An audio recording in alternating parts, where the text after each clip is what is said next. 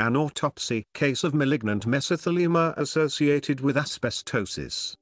An autopsy case of malignant mesothelioma with asbestosis caused by asbestos exposure for 17 years is reported.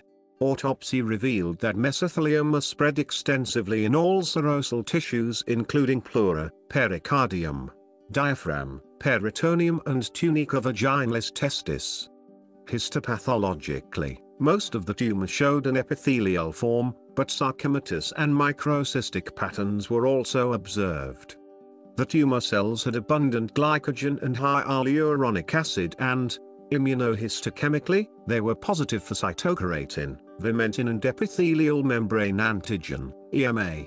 Long, slender microvilli were characteristically observed in these tumor cells. All of these data were compatible with malignant mesothelioma.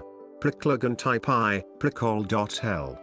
Immunostaining was performed to reveal the mesenchymal character of mesothelioma. Both epithelial-type cells and sarcomatous-type cells showed positive staining for procol.l, although the latter showed stronger immunoreactivity. Immunostaining for procol.l was found to be one of the useful tools for distinguishing mesothelioma from adenocarcinoma.